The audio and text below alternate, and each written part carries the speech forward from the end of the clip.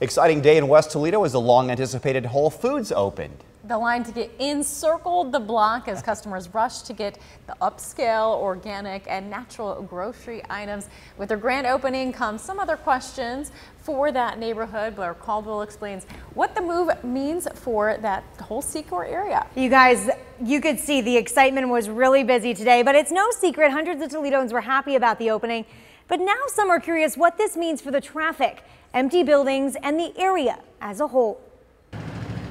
A busy part of town just got busier. Whole Foods has officially opened on Secor Road, bringing hundreds more to the area. Very exciting, and here's the main reason why.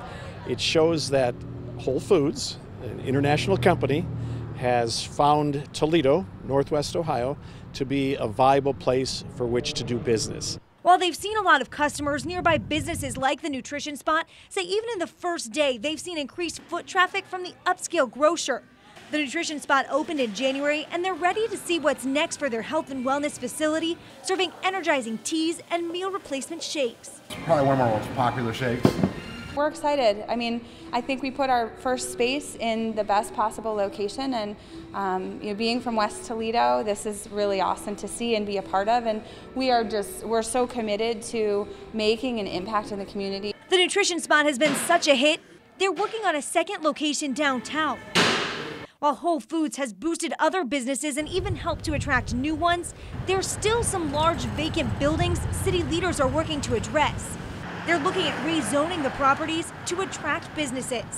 If it's something that then can fit with this retail area where people are able to see it's a hustling, bustling area and that's the connection, then maybe that'll be the linchpin that gets those two buildings occupied. Some neighbors say they like seeing the development, but they want the city to address the traffic nightmare in the area. I'm a teacher. I used to get on 475 and go across in the morning, and now I don't even try that. I just go straight up Secor to door. So it's nice to see the development, but the traffic is problematic. Now, we did ask Councilman Winooski about the traffic. He says the city has done traffic studies in the past, but with the additional construction and development, he feels it needs to be reevaluated so drivers can better navigate that area. Reporting in studio, Blair Caldwell, WTOL 11 on Fox 36.